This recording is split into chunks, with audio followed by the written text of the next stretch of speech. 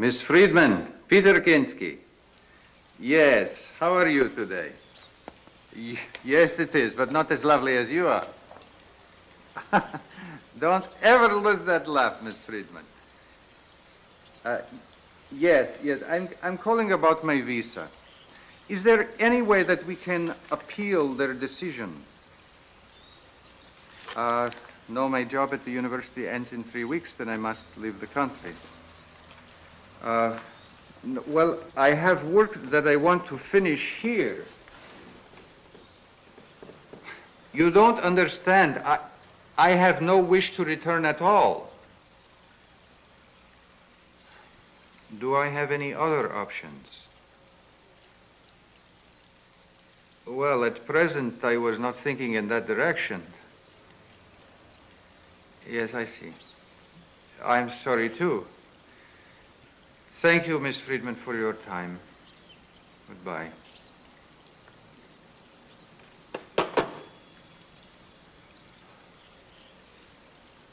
Your friend was not very much help. There are other ways. There are other people. I don't need other lawyers, Judith. I need a visa. She did tell me of one other possibility. Oh? She said that if I were to marry an American, I could stay in this country. Oh. Would you marry me, Judith? Darling, I would do anything for you. I would say yes. But I can't give up the alimony. Go on, yeah, I would never ask you to do that. Anyway, as my ex-husband would tell you, living with me is a lot worse than living in Poland.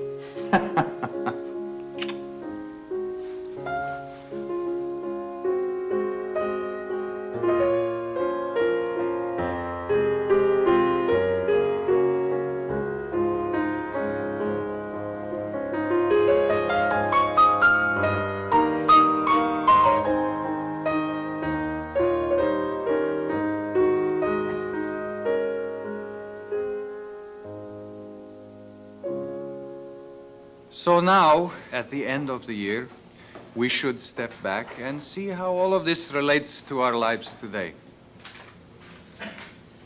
In a way, it is ironic that I am teaching a class about Russian icons in an age where symbols seem to have lost their meaning. This, to me, is the quintessential example of the continuing malaise that plagues modern America. That seems like a direct contradiction to what you said 2 weeks ago, which was, and I quote this. Wait a minute, that's not it. Just a minute, I want to get this right. The gist, Mrs. Sullivan, the gist will do. Well, about 2 weeks ago, you said that America today is richer in imagery than any other culture in history. I mean, isn't that just then a question of personal taste? My personal taste is never in question. However, I will concede your point, Miss Sullivan. Well, let us stop here. We'll conclude next week. Remember, your papers are due to me on Monday. No exceptions.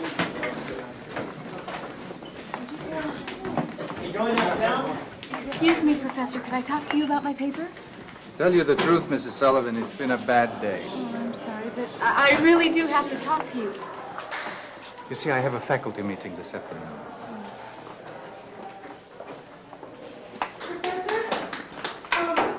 Professor, this will only take a minute. You see, I am on the verge of something wonderful. I just know it, but there's something that's blocking me. And how can I help you? Well, I'm doing a paper on the differences between Larionov and Goncharova. Well, naturally, I found all the obvious ones, but I was hoping... Don't worry, Mrs. Sullivan. I'm sure your paper will be just fine. Oh, thank you. It's Miss Sullivan. Miss, I'm divorced now. Miss Sullivan. Have you ever had that gut feeling that tells you that a whole new avenue is about to explode right in front of you? Well, that's what's happening here. I mean, I get so excited when I think... Miss Sullivan, I'm sorry. Could you excuse me for just one moment? I'll be right back. Sure.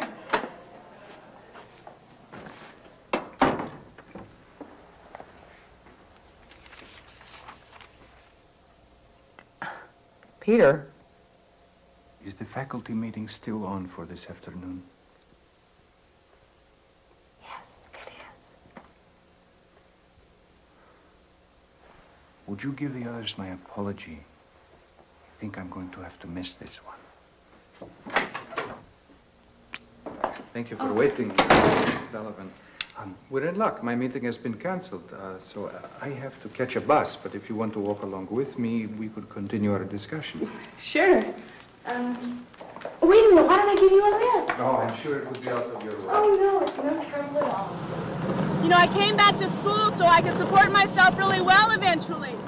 And this class was just another humanities requirement at first, but it has turned out to be by far the most inspiring. You are a wonderful teacher.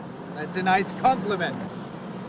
You know, sometimes, though, I feel so much older around the other students. Don't be fooled by youth. One of the joys of maturity is being able to take full advantage of what is offered to you. You know, the rumors fly pretty fast around you. They say that you're nobility. Is that true? I was due to be a count. Due to be a count? The world changed just before I was born. After the Second World War, there was no aristocracy left in Poland. Well, almost a count is good enough for me.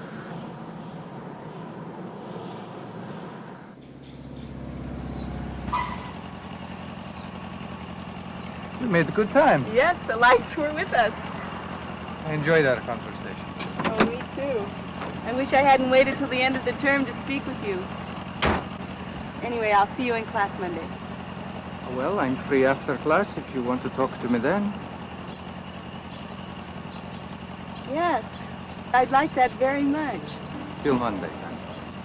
Till Monday.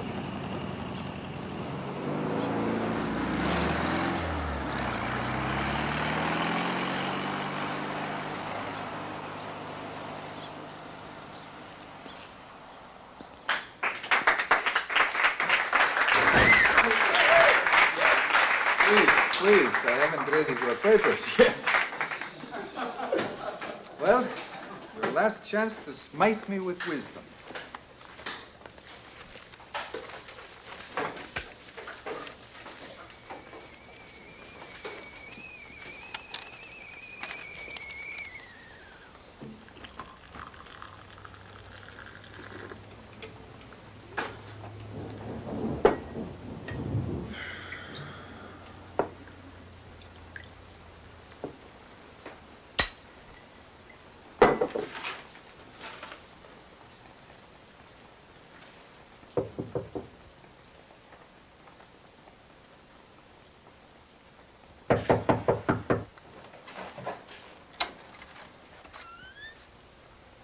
Hi. I'm a little late for class. Miss Sullivan, you're soaked. Well, my car broke down this morning. I got it fixed, and now my top won't go up, and... Please, come in and have some tea. No, I couldn't. I just wanted to make sure that you got my term paper.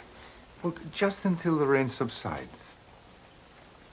No, really, and I'm sorry I had to have bothered you. How do you at home. take it? Cream? Come in, sit down. I'll get you a towel.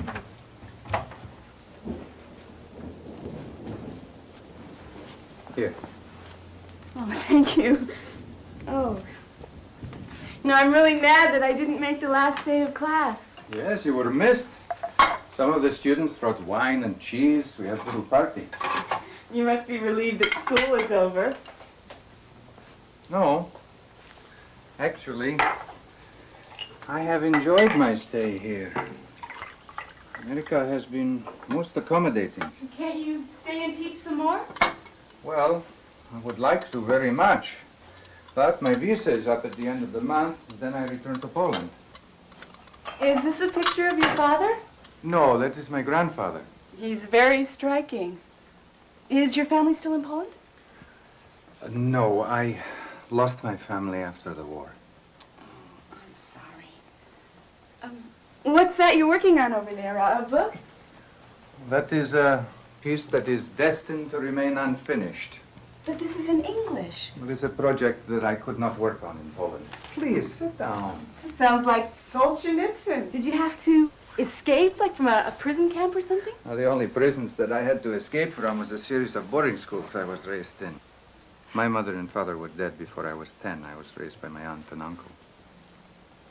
And you've never been married? No. I was in love once.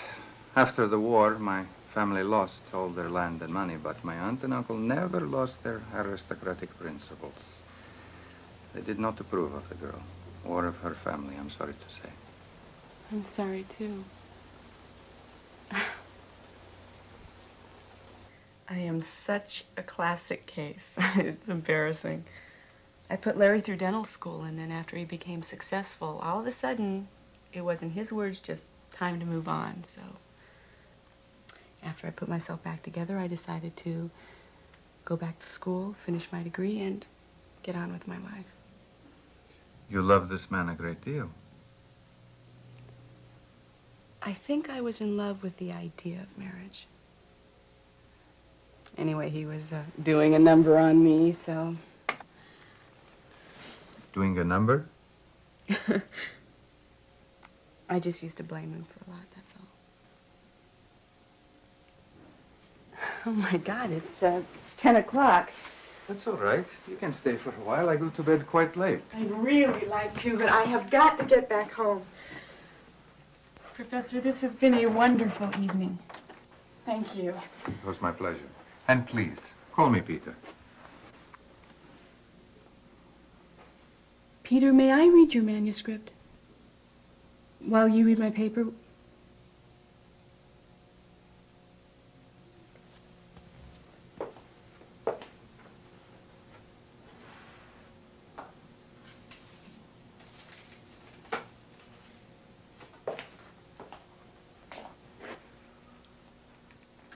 Would you like to have dinner with me sometime? I know a wonderful little bistro called Le Cuckoo. Le Cuckoo? Sounds like a pet shop. Yes, I'd love to. Tomorrow night, then. Tomorrow, huh? Yeah. Yeah, okay. Oh, jeez.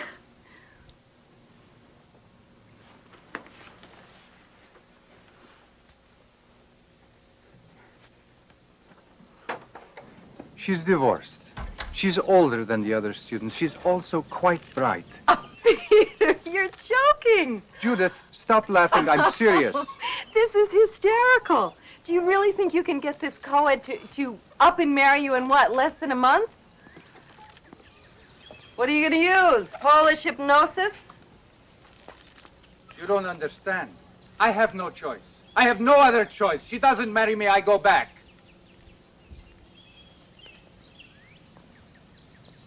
I'm sorry. That wasn't nice. Will you forgive me? Yes. Kochania, do you think it's so wrong what I'm doing? You do what you have to do, Peter. I'm your friend, not your conscience. I think it'll help take the jag.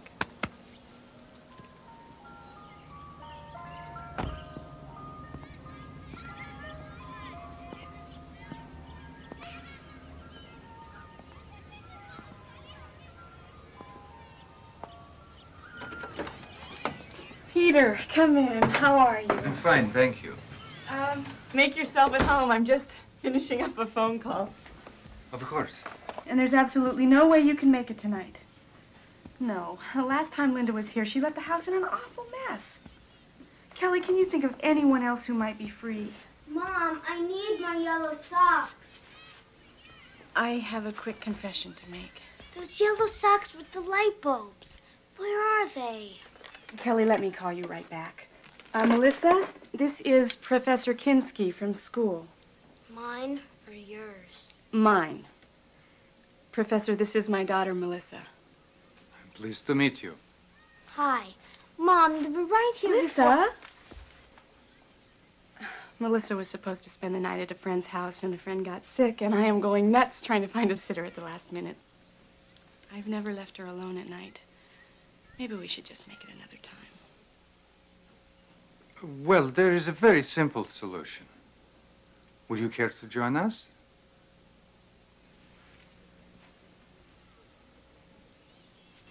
We would love to. What does one say to an 11-year-old child? We ended up talking about eating in restaurants and my escargot. That's bizarre. That's what we talk about. Things are not going at all the way I planned. Look, Peter, Sheila's probably just as worried about her kid as you are. She wants to make a good impression. This child hates me. I can tell. Let's go. Come on.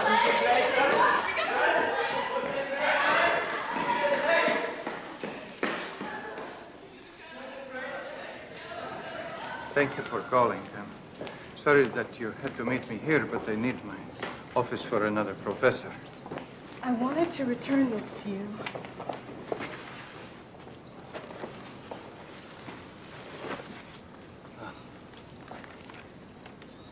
And to give you this.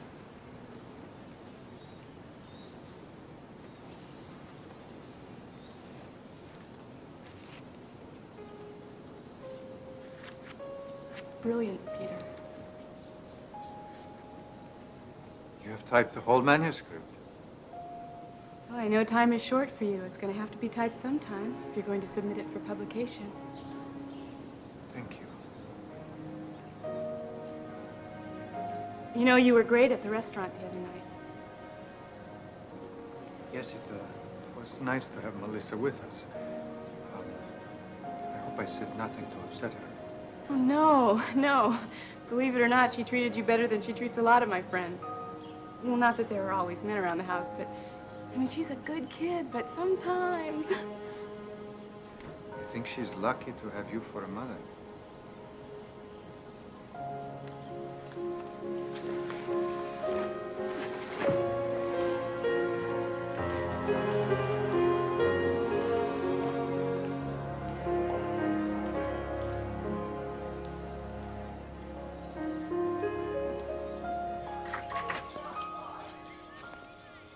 Hello?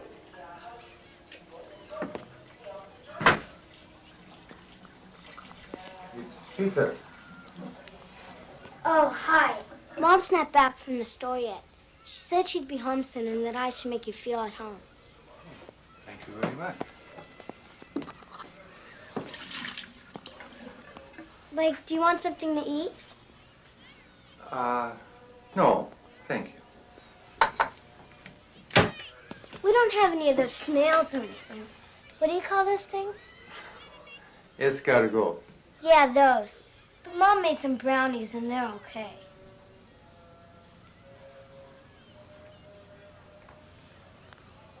Well, I'll see you later. Tell me, where are you off to? My friend Tracy's. And what will you do? I don't know. There's not a whole lot, because it's Sunday. What is it that you usually do on Sundays? I see my dad every other weekend, but his weekend is until next week. And what about your mother? We go out sometimes, but she usually has to catch up on her schoolwork. I'm usually alone. I am myself often alone. My family used to be very big, but believe it or not, I'm the only one left. You're the only Kinski? You see this ring? This ring was passed down to me by my father, who got it from his father. And now, I am the only one left. It's really nice. You see, the stripes are for the crops in our fields, and the stars are so that there may be as many Kinskis as there are stars in the sky. But they're all gone now, huh? Yes, this is all that is left.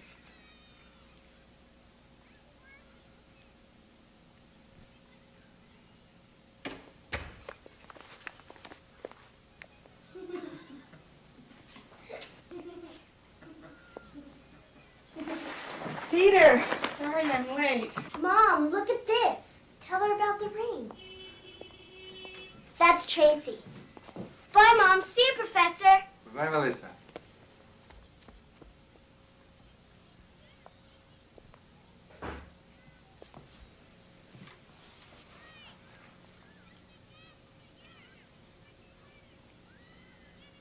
Looks like you've won her over.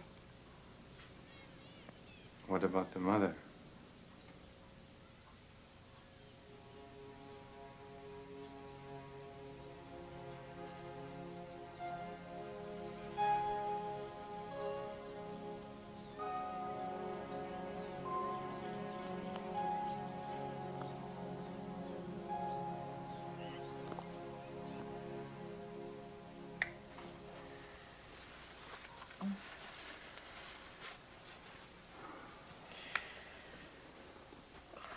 What is it now? I'm sorry, I can't sleep. You can't seem to do anything tonight, can you? I'm sorry. What is it? Something about Sheila? No, everything is going along fine with Sheila. I should hope so. What does that mean? Peter, you're charming, you're handsome. You've taught her everything she knows about your subject. Icons. You squire her around to our favorite restaurants. You're a pretty good catch for someone you found drenched on your doorstep. First of all, she was on my doorstep delivering a very comprehensively written research paper on Russian icons. And secondly, I'm wooing this woman because I can find no one else to marry me on such short notice.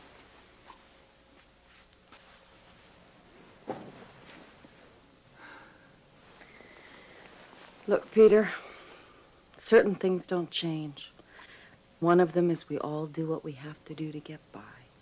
The voice of experience. Yes. Either marry her and find a way to live with yourself or go back to Poland. It's that simple. It is not that simple. There is Melissa to consider as well. Oh, come on. Melissa is not part of the problem. She's an 11-year-old girl. Kids are so wrapped up in themselves they don't even notice adults. My dear, you are hardly an expert on raising children. I'm sorry, I'm sorry.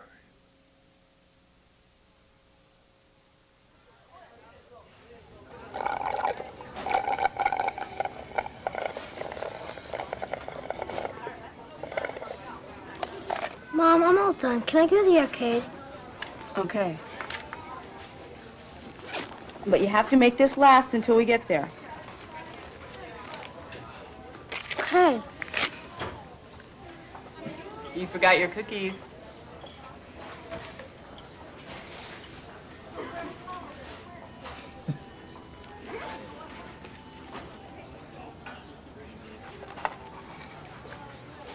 What are you thinking? About you? What about me? That you're leaving next week? Don't think about it. Listen, there's something that I have to ask you, and I better do it now before I lose my nerve. Do you want to get married? To me? I'm surprised, too. I mean, you're looking at a girl that was brought up to expect a white picket fence and happily ever after. And I never thought I'd say this again, but I am just so happy around you. And I feel like I'm growing as a person. And I know that Melissa likes you because we talked about it and this. And the bottom line is that you're going back to Poland next week, and I know you don't want to go.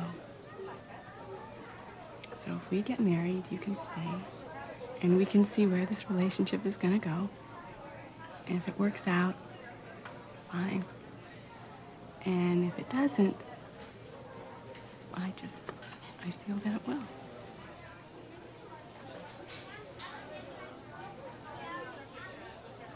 I may be wrong, but I think it's your turn to say something.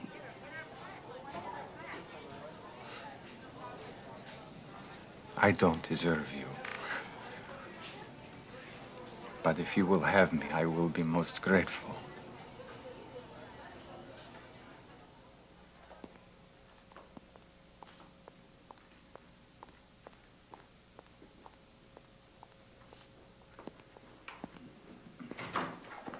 Kohania, I have something to tell you. Come, I can't wait to tell you. I just finished having lunch with the head of your department at the university. Now, he's an old friend of my ex-husband's, and we were discussing your immigration difficulties. Judith, and we you decided. didn't Oh, go... don't interrupt. let me bask in my accomplishment.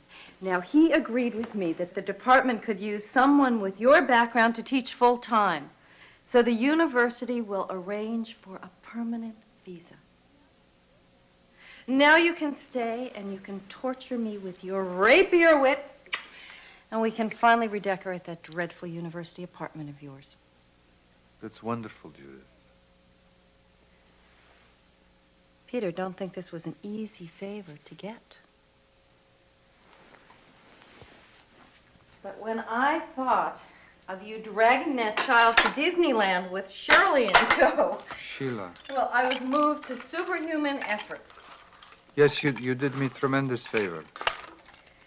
Now, to celebrate your stay in America, why don't we take the boat to Catalina? We'll spend a week. And we'll relax and forget about the last 3. Yes, I would like that. Peter, that's wonderful. With that position comes a visa to stay here. That's just terrific. Well, now there is no need to rush into getting married. No rush? Now we have plenty of time to think about it. You don't want to get married? Could we go into the house for a moment? Melissa's in there. Yes, I could explain. Wait, the only reason that you agreed to marry me was so that you could get your visa. Do you believe that? You could look your whole life for what you've got standing right here in front of you.